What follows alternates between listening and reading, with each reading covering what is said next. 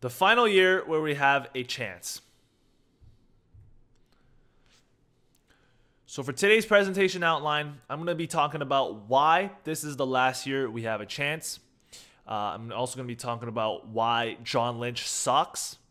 And then we're going to conduct a SWOT analysis of the 49ers. We're going to take a look at possible solutions at the end. And then finally, we'll open up the floor for a Q&A. So why is this the last year we have a chance at winning the Super Bowl? Well, for me to provide this answer to you, we need to take a look at the historical context of the team, and we also need to take a look at the contract situation, the salary cap restrictions that this team has. Let me take you guys back to 2012. This was the first year I became a 49ers fan. I was a very happy kid, had a great childhood, great time watching sports. And then I met the 49ers. My first year watching, we made it all the way to the NFC Championship game. I was very happy, very excited. And then Kyle Williams fumbled in late moments, and we lost to the Giants. He fumbled a punt. Third time in the game he fumbled. This was the NFC Championship game. We lost. The next year, we make it to the Super Bowl.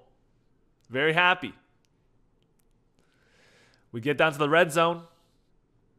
Jim Harbaugh doesn't run the ball. Overthrow to Crabtree. We lose the Super Bowl. The following year, we make it back to the NFC Championship game. Richard Sherman tip. We lose. That starts a 6-year period where we don't make it back to any sort of competition. But we make it back to the Super Bowl in 2020. Jimmy Garoppolo is my quarterback. And he overthrows Emmanuel Sanders on a potential game-winning touchdown. 2 years later, I personally fly down to Los Angeles. We make it back to the NFC Championship game, and I really felt this was the year. I had a feeling.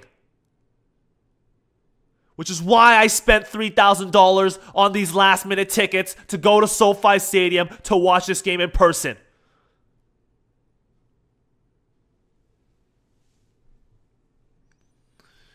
And we lose to the Rams in the NFC Championship game.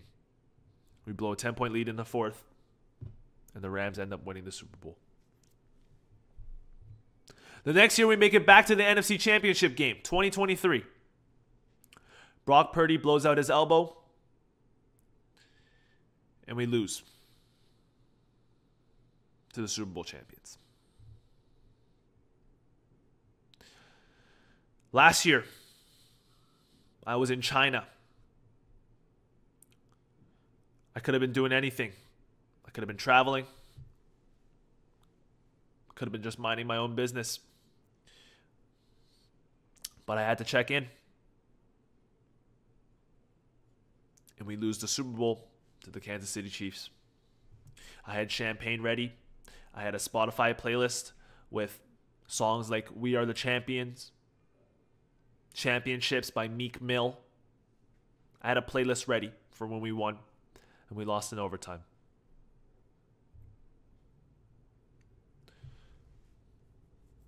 So the fans will lose our minds if we don't win it this year. The amount of emotional and physical, mental trauma that has been inflicted by the 49ers, I don't think any other fan base has been through that. You could argue that some fan bases don't even get a chance to make the playoffs, or some fan bases don't even get a chance to hit the Super Bowl. At least you already know that you're hopeless. We are filled with hope. They have put the candy right in front of our eyes. 6 times to be exact. 7 times to be exact. In the last 15 years. If we don't win it this year, I truly believe that the mental asylum list in the Bay Area will triple. I believe crime rate will quadruple. I think that a lot of fans will have experienced similar effects that I have, long-lasting effects that I didn't know would affect me until later on in life, such as, difficulty socializing, difficulty eating, losing interest in daily activities, fatigue, feeling hopeless, headaches, stomach pains, that sort of stuff. Next, we'll take a look at the contractual situation on the 49ers. So as you all may know, Brandon Ayuk has just signed a 4-year, $120 million extension, $76 million guaranteed, which makes him a top 8 receiver paid in the NFL. Very good. Love Brandon Ayuk. Even have him on jersey. Didn't want to make a video on him. I just didn't want to talk about it. Didn't want to care about it. Wanted to live my life stress-free. Now I'm talking about it. Trent Williams. No guaranteed money left on his... Oh, wait. He just signed today. Let me change that.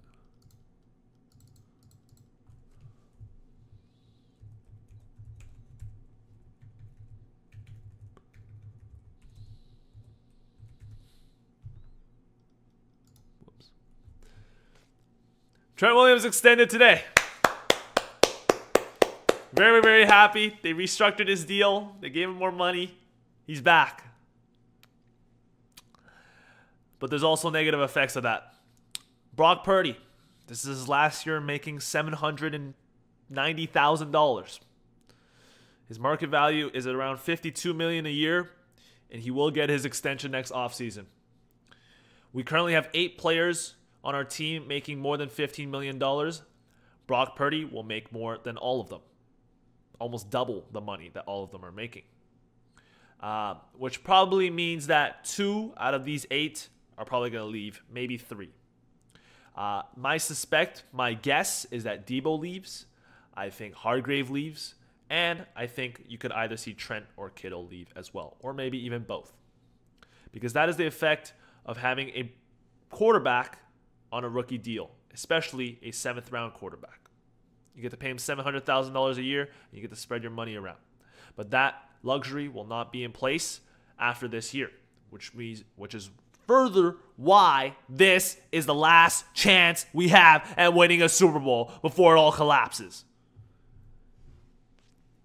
And in collapsing, I mean like this, okay? Because I remember this day. I remember this offseason very well. Matter of fact, this is probably the most memorable offseason I've had in my life. I don't think this will ever escape me. This is generational trauma. I'm going to tell my kids about this one. Because at the end of the 2014 season, we lost our entire team. When Jim Harbaugh left, I have a fear that I would just never see a good football team ever again. Those next 6 years where I was waiting for this team to be good felt like 40. And I have a fear that this will repeat itself. This will happen again. And like I said earlier, this has had long-lasting effects on my mental and emotional well-being. I can repeat the symptoms: difficulty eating, difficulty sleeping, losing interest in daily activities, losing contact with family and friends, headaches, stomach pains, fevers, soreness, feeling hopeless, fatigue. These are all effects of this traumatic experience. And I'm really scared that when we extend Brock Purdy, something like this will happen again.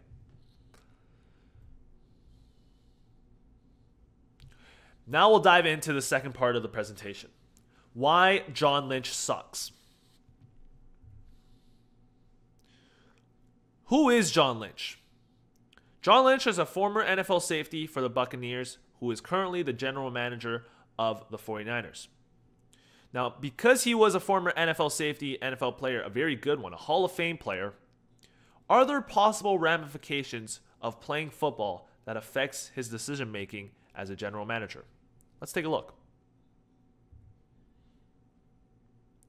CTE. What is CTE? CTE is chronic traumatic encephalopathy. It's a progressive degenerative disease affecting people who have suffered repeated concussions and traumatic brain injuries. Could Mr. Lynch be a possible suspect of having CTE? My co-writer of this paper, Antonio Brown of CTESPN, have conducted extensive research on why John Lynch could possibly have CTE. So we're going to take a look at examples of CTE-based decision making. First is trading 3 first-round picks for Trey Lance. Those 3 first-round picks ended up being Jalen Waddle, Tyreek Hill, Bradley Chubb, and Tyndall. Next is drafting Solomon Thomas 3rd overall in the same draft that Patrick Mahomes was available, when our quarterback at the time was CJ Beathard. Next, we have sticking with Jimmy Garoppolo when Tom Brady was made available by the Patriots. Drafting Mike McGlinchey 9th overall. Trading DeForest Buckner to the Colts in exchange for Javon Kinlaw, when we could have took Judy, Terrell, or Lamb. And then we gave the same contract we should have gave the Buckner to Hargrave. But we couldn't do it because we offered $85.5 million to D Ford, who barely played and is not in the league anymore.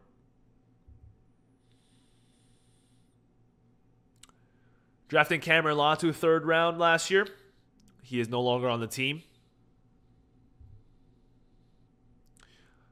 Starting Colton McKivitz at right tackle. Jake Moody. I believe these are all examples of CTE-based decision making. However, he still has his job, mainly because he's been getting lucky with his late round picks.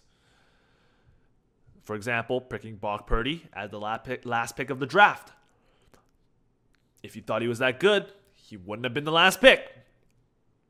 George Kittle, 5th round. Jawan Jennings, 7th round. Greenlaw, 5th round. Hufanga, 5th round. Lucky. So now we'll conduct a SWOT analysis on the 49ers. Let's take a look at their strengths of their team. First of all, the wide receiver room. Beautiful. B.A., Debo, Jawan. That's the best wide receiver trio in the league. We also have a rookie, Jacob Cowing, who showed flashes in preseason. I'm excited to see him play. Running back room. We have the best running back in the NFL, Christian McCaffrey. Nice little handcuff with J.P. Mason. I'm very confident in our running back room. Quarterback room is solid. I like the addition of Josh Dobbs and obviously Brock Purdy. He's our franchise guy. And for the first time in a lot of years, I am actually really excited to see our cornerback room. I feel safe about our cornerback room this year. Charvarius Ward, Demo Lenoir, who I should see a huge jump from this year. I think he'll be the best corner on the team this year. We drafted a 3rd round rookie, Renardo Green, at nickelback. And Isaac Yadam, who has experience playing nickel as well, is his backup.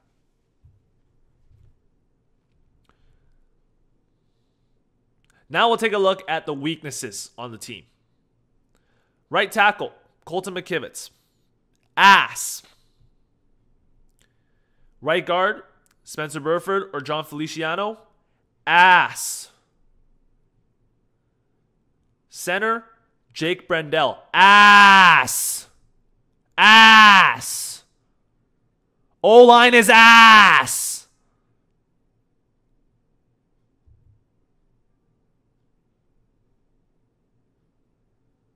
Another weakness is Kyle Shanahan's play calling in the 4th quarter of a big game. Can you please call a run play? Please. Please. Another weakness is Jake Moody's kicking. When Jake Moody kicks the ball, I suggest everyone at home, please take cover. Have some sort of protection over your head. I don't want you ending up like John Lynch with CTE. We'll take a look at the opportunities on how we can win the Super Bowl this year. We need God. We need to increase our prayer amount by 15% because we need good injury luck throughout the year. I have personally already implemented this in my life. I've prayed more for myself, but also I've prayed more for the team. And I think everybody at home can do that too. Just say one prayer extra a day. Just one more than you usually would. And please include the 49ers in that prayer because we need it. Lastly, of the SWOT analysis, we'll take a look at the threats to mental and emotional well-being. I touched on this a little bit earlier in the presentation, but as we can see, the last 3 years have been a very traumatic 3 years watching football. It has made me reconsider whether or not I actually love the sport and whether or not I will continue watching. I cannot believe I'm doing this to myself, but I am watching this year because this is our final chance. In 2021, we suffered an NFC Championship loss. I was in person. In 2022, we suffered another NFC Championship loss. I had to watch Josh Johnson come in and play because Brock Purdy couldn't get protected because he was getting blocked by a third-string tight end on Hassan Reddick. Matter of fact, if we go earlier in the presentation,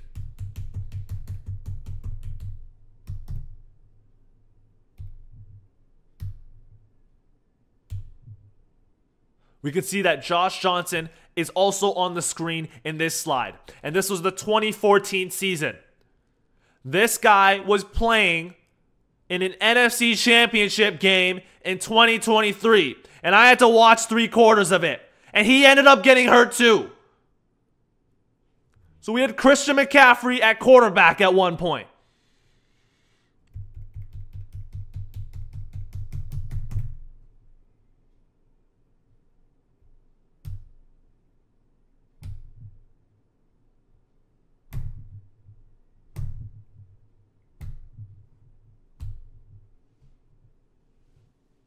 And then obviously last year we had the Super Bowl loss. Solutions. How will we finally end the misery? How will we win the Super Bowl this year? These are the 3 keys. We need to stay injury-free, which is not happening. Okay? Our first-round pick, Ricky Pearsall, just got shot in the chest before the year even started. Leonard Floyd, knee sprain. Drake Jackson, out for the year. Eli Mitchell just got released because he's out for the year. We got to somehow stay injury-free. I don't know how. We have the worst injury luck in the league. Drake Greenlaw last year tore his Achilles by just running onto the field in the Super Bowl. He literally just ran off the sideline to get on the field to start playing defense and tore his Achilles from doing that. Next, we need to extend Trent.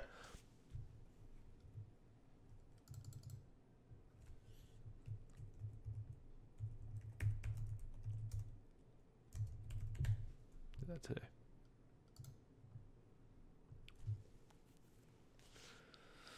Next, we need to protect Brock Purdy. And I don't think we will be able to. Because like I said earlier, the right side of our O-line is like toilet paper. It's like Charmin. It's like if you put 2 sticks from the center to the right tackle and you attached a piece of toilet paper across. That's what the right side of our O-line is like. Which is why I believe Brock Purdy will get injured early in the year and we need to sign Tom Brady. I think we need to let go of our egos. John and Kyle, we need to let go of our egos. We just need to release. Let it go. Let go of our pride. Just let it fly. Sign Tom Brady. Give him all the money he wants. 1-year deal. And win the chip.